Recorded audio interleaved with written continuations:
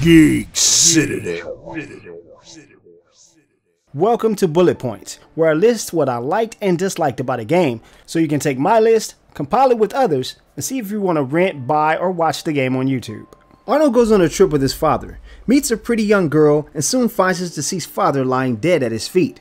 He grows up into a roguish young man with a fondness for getting himself into trouble. His bad boy ways catch up with him as he is tossed into prison after he is framed for murder.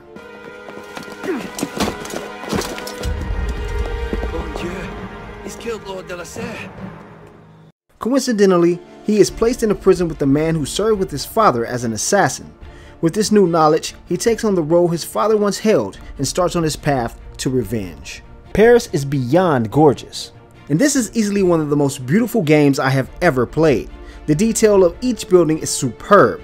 The increased number of civilians are what truly steal the show, with over 100 plus NPCs crowding the streets and causing havoc. Each of the main characters are painstakingly detailed and have accurate and convincing facial expressions to match. This is easily the best looking and detailed Assassin's Creed title to date. I always thought for a game that was all about stealth, Assassin's Creed had one of the absolute worst systems for doing so. Someone using the Animus has played a little bit of Splinter Cell because Arno has finally learned what other assassins haven't: how to sneak around and properly use cover. It isn't perfect by any means, but at least the options have expanded significantly. Unity makes sure that you don't ever have to worry about running out of things to do. There is so much content that exists in the game that it can be a bit overwhelming at first. Once that map opens up and each of those quests and collectibles appear on the screen, you'll wonder if you will ever complete it all. I've been dying for an Assassin's Creed to allow for some true cooperative play. Unity does a great job at setting up missions for up to 4 players, or allowing them to free roam and take on the world with their pals. My only problem with cooperative play is that it's limited to a certain amount of missions. You can't play the story at all. What would an Assassin's Creed game be without bugs? From people sinking into the floor and regularly popping into view, to odd textures appearing in the distance. This is basically a beta test that was given to the public. You are a beta tester. They didn't tell you you were, you paid $60 to be one. I have a GTX 980 and this game has all sorts of issues playing the game past the high setting. The frame rate sporadically dips from 60 to 45 during cutscenes or anywhere there are tons of people standing around the city. Unity was clearly designed for a graphics card that will only appear when we get warp drive technology. It makes it a pain in the ass to configure for both looks and performance, and the random fluctuation of frame rate can get in the way of the experience.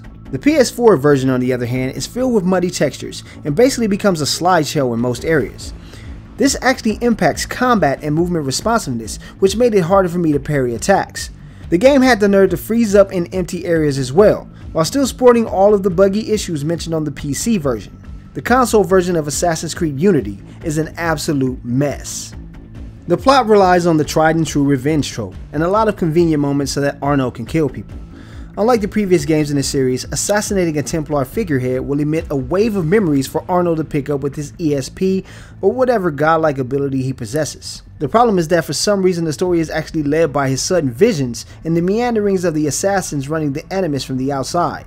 It lacks its own essence in the series, and that's probably due to the multiplayer focus. The story outside of the Animus highlights the assassins finding a random hacker and asking him to help them beat Templars. He has no choice but to help them, of course, and that's the whole backstory. You play a random guy who has to stop the Templars from stealing history. I feel like I'm playing a random episode of Carmen Sandiego or something. Nah, on second thought, that would be cool. Assassin's Creed games are notorious for ignoring the problems with this automated navigation system. In fact, Ubisoft promised that Unity's climbing system was overhauled for the next generation. Let's make our way down using controlled descent, one of the new additions to navigation in ACU. We have completely overhauled navigation, allowing you to plan and execute exactly where you want to go. If by overhauled they meant they added some pretty animations and kept the awkward loss of momentum issues, I'd agree. Anyone expecting quick and fluid animation as shown in the E3 video will be sorely disappointed. There are a few changes that have made the life of an assassin much harder. Enemies strike with a bit more precision and can kill an undergeared assassin in 1 or 2 shots. Other than that, the combat remains strikingly similar to previous games in the series, and in some ways, it takes many a step back. Arnold can get hit while trying to finish animations or fail to properly lock on a target to attack someone at his back. He will often get stuck on things while he's attempting to fight, and the overall feel of combat feels slower and less refined. It looks bland in comparison to games like Shadow of Mordor, which proves that sword combat can be fast, fluid, and visceral. Assassin's Creed Unity has a collection of content within the game that cannot be accessed without other apps. You have to download the companion app and sign up for the Initiate's website to access certain chests in the game, which is a shame because most of these functions don't even work properly as of release. As it stands on the very first week of release, Assassin's Creed Unity is a technical mess full of bugs and performance issues on every platform. When you can get around the frame drops and the glitches, the gameplay doesn't make great strides to improve on the tried and true formula. Assassin's Creed Unity earns a fans only from Geek Citadel. This franchise has taken a spiral due to the lack of attention paid to creating a working game.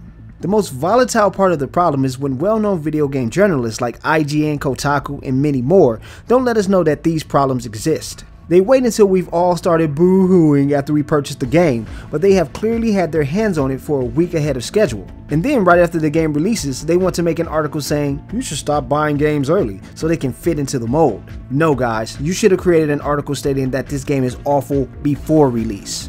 I know a lot of these so-called video game journalists are afraid to lose the free games they receive from companies. Yet people on YouTube go out of their way to buy a game, play it, and create a review without a handout from publishers. If we can take our time and do that without fear of being blacklisted by these companies, why can't GameSpot, IGN, and Kotaku? They get paid to do this stuff, so where is the journalistic integrity when we need it most? Publishers also think they can just push a game out the door because it should be released by now. That's an easy way to push garbage onto us people who are paying for these games. It's an unforgivable practice to ship a game as retail in such a broken state. Assassin's Creed Unity is a game that I want to like, but the more I try to play it, the more the flaws hold back my experience. For a game branded as a full release, it absolutely feels like a game that belongs in early access. Unforgivable. For more Geek Citadel plays and reviews, check us out on YouTube, Dailymotion, and GeekCitadel.com. Also, for the PC lovers, join our group on Steam Curator. Thanks for watching, and I'll see you in the next video.